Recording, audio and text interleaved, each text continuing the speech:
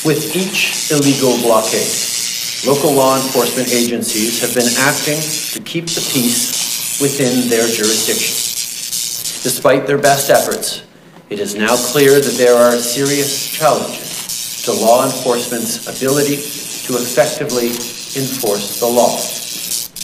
On Friday, Ontario invoked a state of emergency to respond to the blockade. This was the responsible and necessary thing to do. Today, to continue building on these efforts, the federal government is ready to use more tools at its disposal to get the situation fully under control. After discussing with Cabinet and caucus, after consultation with premiers from all provinces and territories, after speaking with opposition leaders, the federal government has invoked the Emergencies Act to supplement provincial and territorial capacity to address the blockades and occupations. I want to be very clear.